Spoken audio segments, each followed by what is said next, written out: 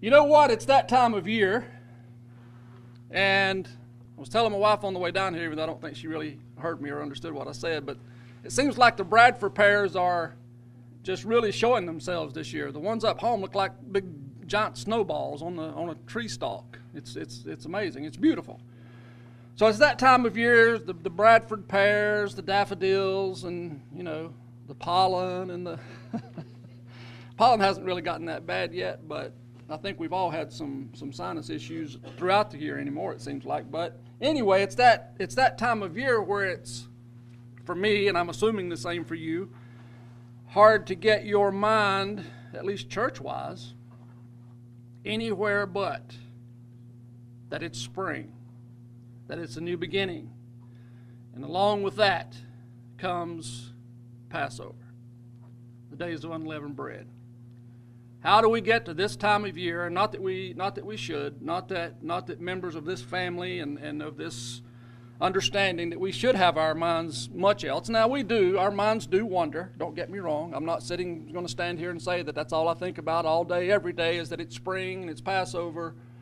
But I don't think there's probably a day passes for any of us that we don't think about that and realize, man, another year. And as I'd stated earlier, I hope more of us will be here this year, because last year, I know Chris and a few of you were here. We had the cameras going, and the rest of us were tuning in via the stream and doing Passover that way. So hopefully this year more of us can be together again. So it's hard not to get our minds there, but I won't double dip too much, since Friday night, we'll be here before we know it. It's going to be a busy week. It's going to be a busy weekend coming up. So I won't just do a Passover service, I guess now, as far as the scriptures and stuff, but it's hard not to have your mind there. But since Friday night, it will be here, and this coming weekend, several of us will be together. Hopefully the Virginia group will get to come down, or several of them. Hopefully, God willing, we'll all be here. Together with whom? I mean, besides it just being, two church groups being together, I mean, why is that special? When we think about a weekend coming up, and it just so happens, as I've already stated several times, this year it just happens to be Passover on Friday, a regular Sabbath, and then the first day of unleavened bread on Sunday. So there's really 3 days in a row there. Gives us an opportunity to spend some time together. And why is that special? Well, you've already said it. It's special because it's spring. It's spring and it's Passover. Why is it special? God's word says, "For we were all baptized by one Spirit."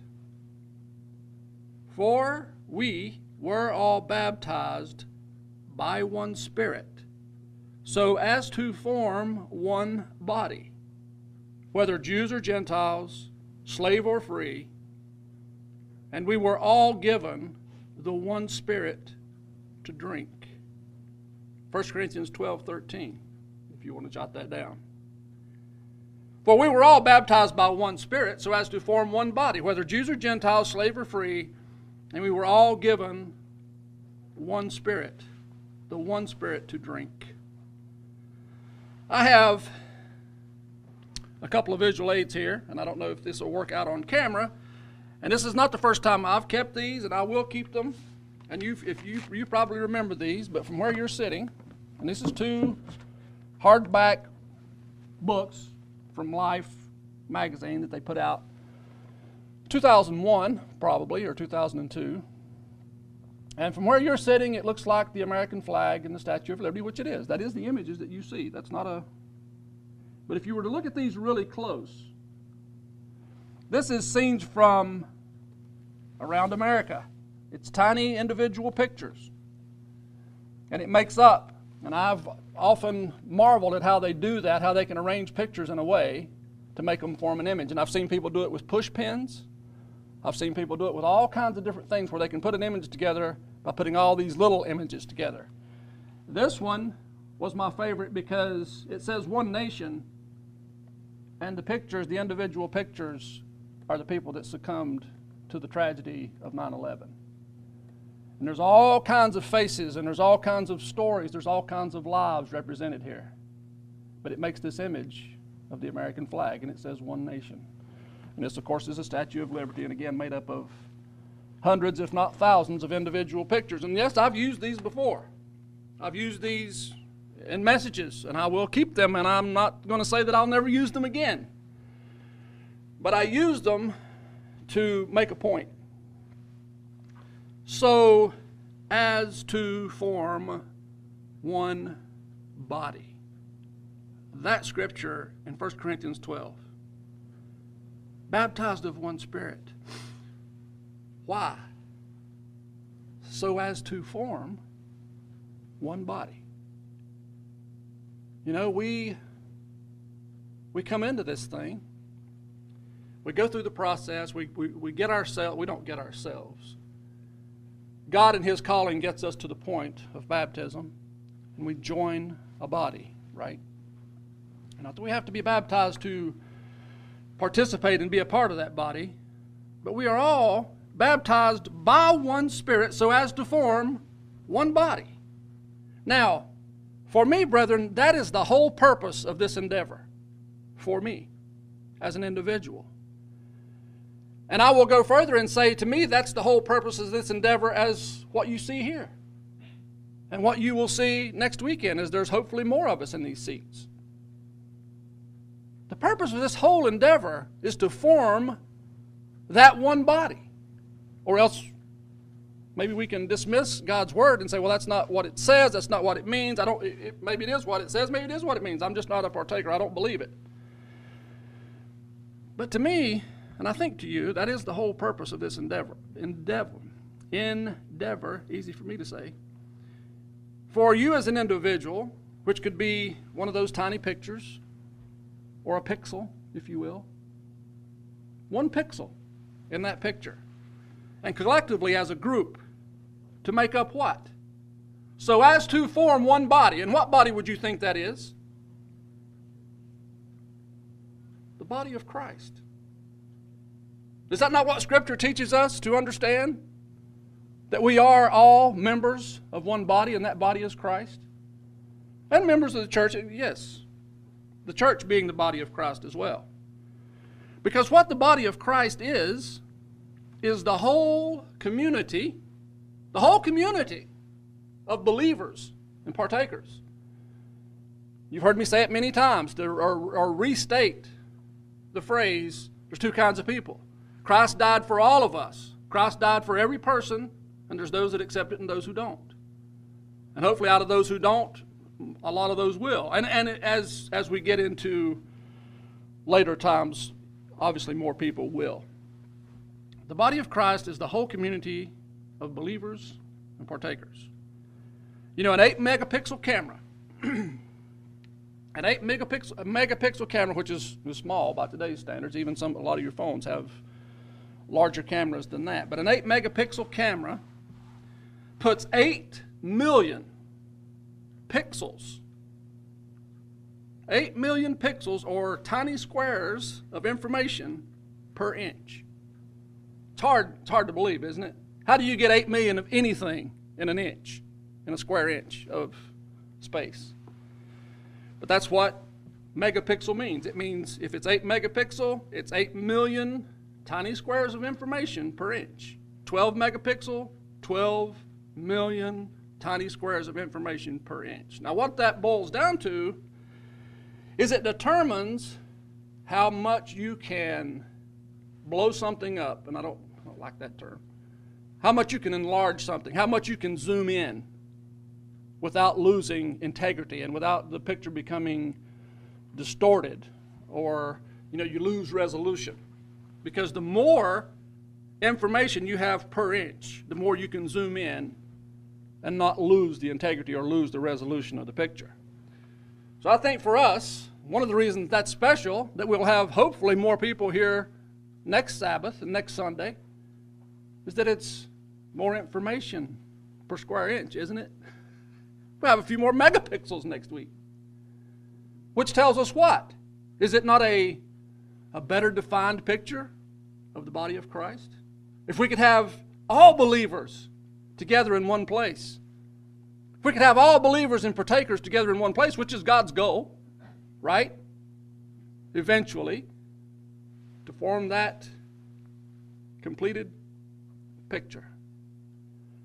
But for our purposes today, brethren, we hear Scripture talk about no one lights their lamp and hides it under a bucket or puts it under something where it can't be seen, right?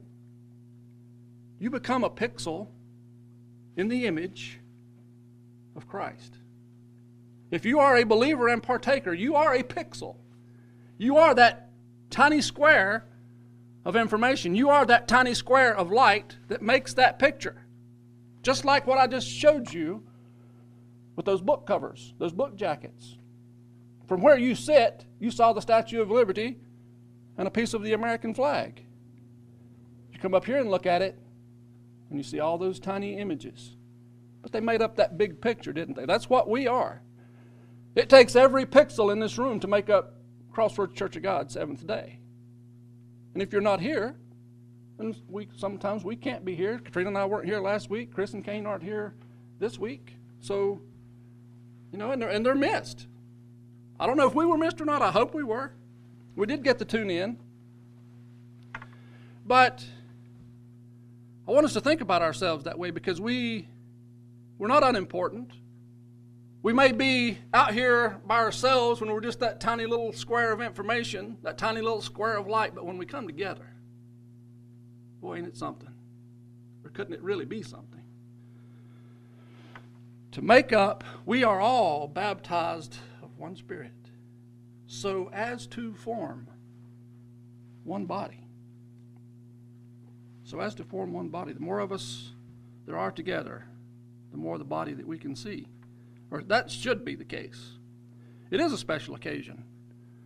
It is a special occasion. Because it's the one time a year when we get to, I guess we could do it more. I don't know that it's called for us to do that. I do know that taking of the bread and wine and the foot washing and all that is important enough that it's one of the holy days that it gives you a makeup date for. That if something happens and you can't keep it, then 30 days later on the next full moon, observe it. That's how important it is. If you can't be there, and I've had to do it. My wife was in labor on one Passover service, and for some reason she didn't want me to go to a Passover service. So 30 days later, just her and I, intimate little setting, Katrina and I have done the same thing. Not 30 days later, but we have, well, last year, we tuned in, but we were there, just her and I, doing the Passover service. But it is special because life is blooming again. It's been a long year. And it's been kind of a long winter. And maybe we're not done with winter completely, but when you see azaleas and daffodils and Bradford pears, it's a little bit more, another couple of weeks for the dogwoods. Life is blooming. And what better time than when things are renewing and things are turning green again and the birds are singing a little louder and the bees are starting to fly and so forth. What better time to renew our fellowship with God, which is hopefully what we will do here. That's the goal, is to renew our fellowship, renewing of the vows, whatever it is, being washed, being clean. Once again, life is blooming. We take stock, and we'll do that this week. We'll think about it. Where am I? What am I doing? Where am I weak? Where am I strong? Hopefully we do that, and we probably won't do enough of it. I don't know that we could ever do enough. But hopefully we take that time. And not only that, but after we go through Passover and we go through the Sabbath service and the first day of unleavened bread, even during those days, is even a better opportunity because we're being mindful of what we put in our mouth, what we take into our bodies. And not only what we take in, but what we leave out. Right? So it gives us that 7 days to think about that renewal. So we do take stock and we take the symbols and we humble ourselves in service to one another. It's hard to do. It's not hard to be in service. It's hard to be serviced. Imagine our Savior, also knowing the time of year. He's in the final week of his earthly ministry, in the flesh anyway. Because he knew. He knew life was blooming again, and he knew what was coming. And that's why at the very end of that, he began to be seriously heavy, and with a lot of pain and a lot of emotion, a lot of prayer. Twice that week, he cleansed the temple. But he knew. You've heard me say, and I remember at the feast, and you talk about the sand sliding through the hourglass. Well, he knew, not that his time was up, and not that he didn't have lots and lots of, and a major part of his work to do yet, even after what was coming. But he knew that it was his final week in the flesh. And imagine how he wanted to prepare his taught ones. I've got a week. And he sees where they are and who they are and how they're reacting to what he's already. We can read it in Scripture, but even the Scriptures tell us that if everything that he taught and everything that he preached was written, this room wouldn't hold it. The world couldn't contain it, it says. So we don't know what all that teaching was. We know what we have recorded for us, and even with that, we look at those guys and think, and ladies, and think, man, so what are you, just trying to, I can't, because his thoughts are way higher than anything I can imagine, but just to ponder for a minute how he wanted to prepare them for his departure. And that's put very mildly. It was a very painful departure. They were going to see some stuff. Very difficult. Very emotional. Disorienting. People who had been with him for 3.5 years, almost day and night, and it was going to be disorienting for them. Very difficult to watch. Very difficult to process. We have difficulty, brethren, in our day-to-day processing information. Sometimes we just go through things, we see things, we hear, experience things, and we have to, it's a popular phrase, get our heads around it. Not only how do I handle it, but what does it mean for me? What do these things mean? These things are happening. There's been this series of things happening, and I think God's trying to show me something, or it's meant for something. I've got to figure it out. I've got to know. I can't imagine being one of his disciples and trying to make sense and to understand what I'm seeing, what I'm feeling.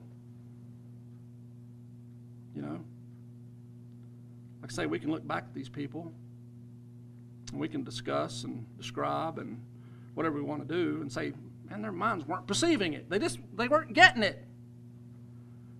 Let's not think that you and I would have been any different in their sandals. We get a little, won't call it self-righteous, but we do think sometimes, if I'd have been there, I think I could have. But in reality, we know, I don't think we would have probably been much different in their shoes. Because we're looking at it from 2021. We've got a lot of information they didn't have. They were with him. They had a lot of information we don't have, most likely. But think about it. This hope, this elation, here he is. Here's the Messiah. Boy, he's going to set things straight. And then he's gone. This is not what I anticipated. What's going on? Have I been wrong? I don't know that we would be any different, because we do it today. As I've already said, we get bewildered, we get overwhelmed, we're sorting things out, maybe get a little wobbly at times. I don't know if I can handle this. And we try to take strength from the Scripture that says he will not put more on us than we can bear. And I happen to think that means that he will not put more on us than we can bear alone, or with him, pardon me. We can bear a lot more with him than we can alone. Because sometimes I think we do experience more than we could bear alone. But He will not put more on us than we can bear if we'll trust Him and lean on Him, right? We do those things. We get overwhelmed, maybe a little wobbly. You know, Scripture in a few places talks about the cares of the world choking the Word. And I think the sower parable in Matthew 13 probably is the clearest place where it talks about, and he that received seed on the whichever ground it was, stony ground or whatever, did okay, and then once persecution, once hard times came, and the cares of the world choking the Word. Now that's not us, is it? We never get to that point. The Word's never choked in us. Well, I can't speak for you. And it's usually my own doing. If I get bewildered, disoriented, or whatever it is, I know those are strong words, and I think most of us here are mature enough that we don't dwell there, we don't stay there very long. We put things in perspective, and we put one foot in front of the other, and we move along. But the cares of the world choking the Word. Cares of the world. Cares of the world. Do we still have those? But they're not distracting, surely. I want to step into an intimate moment for a little bit here. And this is, you know me. I'll tell myself that I'm gonna get through that. If I have to run through it, I'm gonna get through it. It's not gonna stir me up and make me, but I don't know, and if I'm being honest, I don't really care. But I want to step into an intimate moment for a little bit. Common for the time of year. And it will be spoken of most likely again over the next week or two. No. No, said Peter.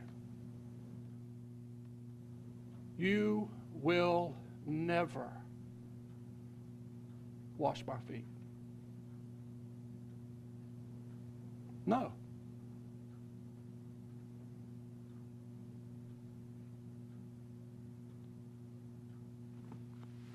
John 13:8.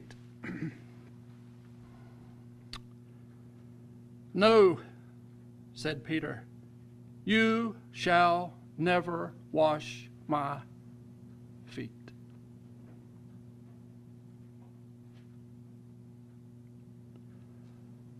Just you and Jesus, okay?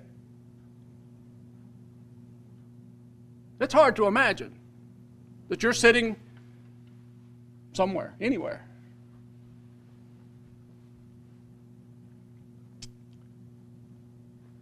And you have God.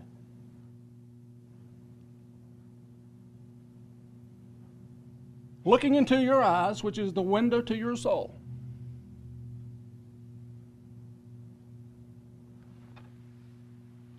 It's just you and Him. Now I say it's the window to your soul, brethren, and you can't put stuff away. You've got God in the flesh standing in front of you, looking into your soul. And don't think, and you know that He can. Anytime. Any day. You can't clean house. You can't put stuff away. It's you and God in the flesh. I say we wouldn't be any different in their sandals, and I don't know that we'd be any different out of their sandals. You will never, Lord. You can't put stuff away. There's no running. There's no hiding. There's no joking it off. You can't use smoke and mirrors and, oh, this isn't happening. Let me distract him.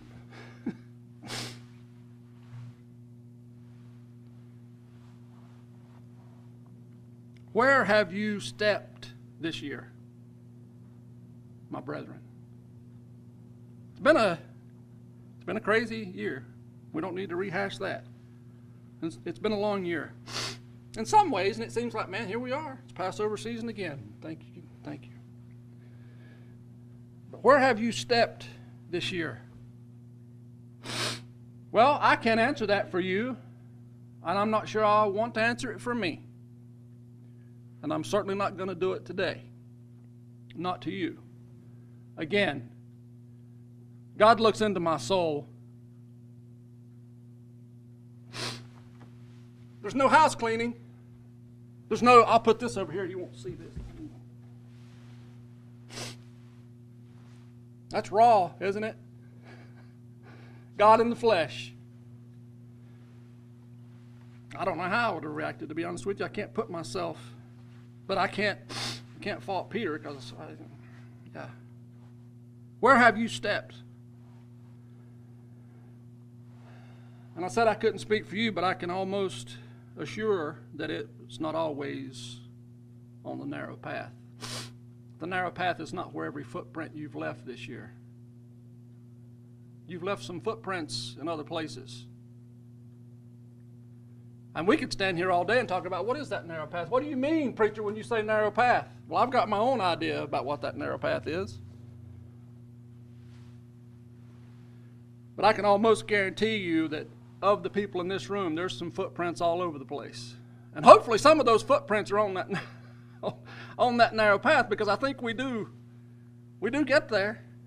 And I know that sounds like, and I am in some ways repeating things that I say commonly when I'm up here, that we're talking about getting off into the weeds and we wander and we do this and that, but it's always true. Not always on the narrow path, perhaps infrequently, if we're being honest. Now, and I hope this is not a problem for you, and I wished I could say with confidence it's not a problem for me, but maybe it's enough to have the path in sight, right? There it is. I'm not always on it. In fact, for the last year, I don't see many of my shoe prints. But I see the path. It's right there. As long as I can see it, I'm okay. The path's right there.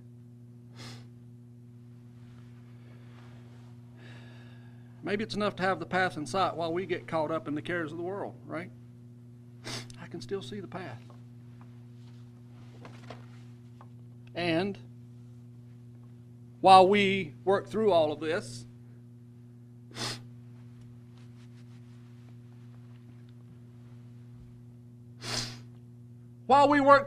he's standing right there. Basin and towel. Standing right where we left him.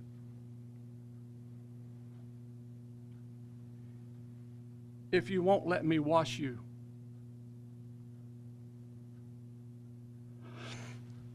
if you won't let me wash you, you have no part.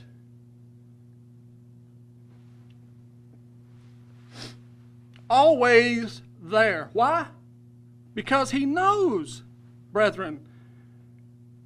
He knows that you're a part of the image. He knows that you're part of the image.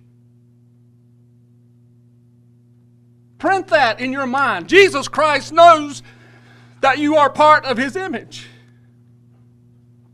And that's why He doesn't go anywhere. Again, He asked them, who is it that you want? Jesus of Nazareth, they said. Jesus answered, I told you that I am He. If you are looking for me, then let these go. That's what He's always done. It's what He's always done and it's what He's always going to continue to do. If it's me you're looking for, here I am, let these go. I stand in the gap. I stand in their stead. Was he in your place hanging on the tree? Absolutely. It's our sin. It's our sin, not his. If you are looking for me, then let these go. This happened so that the words he had spoken would be fulfilled. I have not lost one of these that you have given me. John 18, 7 and 9. That's from his prayer, by the way, in 17, verse 12. Or that part of his prayer. The words that would be fulfilled that he had spoken. I have not lost one of these you gave me.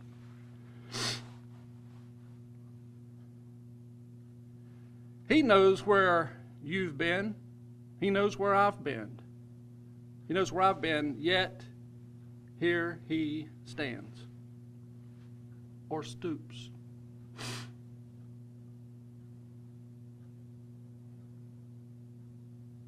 I don't want to say kneel because it, not kneeling.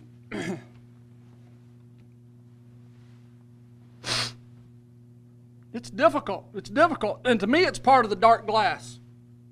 Because we use that scripture most often to say that we understand this much.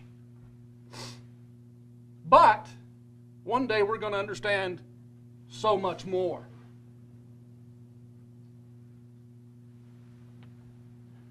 But I think part of that dark glass that we look through, brethren, is when we stand ourselves in front of a mirror and we don't like what we see. And even worse than that is what we think of ourselves. Because you know what that is? You know what that thing is? That image. When you think of yourself, oh, these are all the places I wished I could do something. I wished I could fix this. I don't like this about myself. We've heard it. We all go through it. We hear Paul talk about it. But to me, brethren, that's part of the dark glass as well. Because what we see in the mirror, maybe we don't like from a physical standpoint. I wished I looked more like the Wolverine. Well, maybe not with the pointed hair and the claws, but you know what I mean. Maybe we don't like what we see physically, mentally, emotionally. It's a dark glass.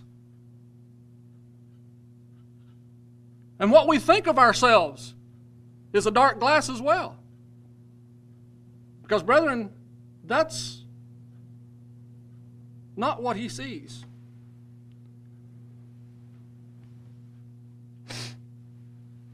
We see ourselves in the mirror, and we see ourselves by what we think of ourselves, and believe it or not, what we think of ourselves distorts what we see in the mirror.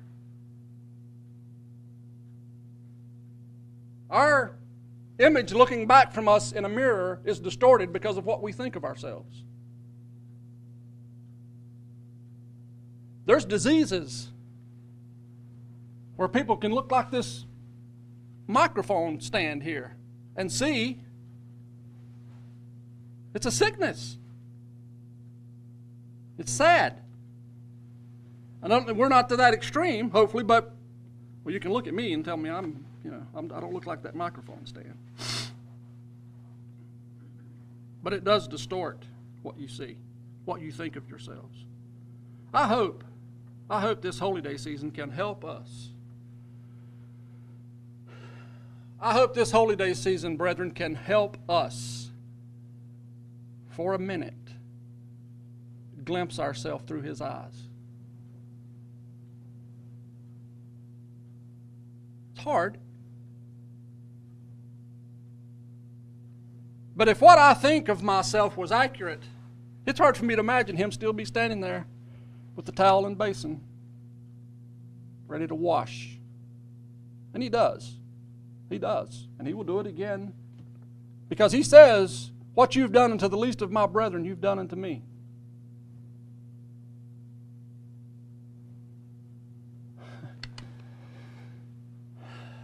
I hope that we can glimpse ourselves through his eyes. Because he didn't give himself for what you think of yourself or what you see or think you see in the mirror. It's those thoughts that put us in Peter's chair.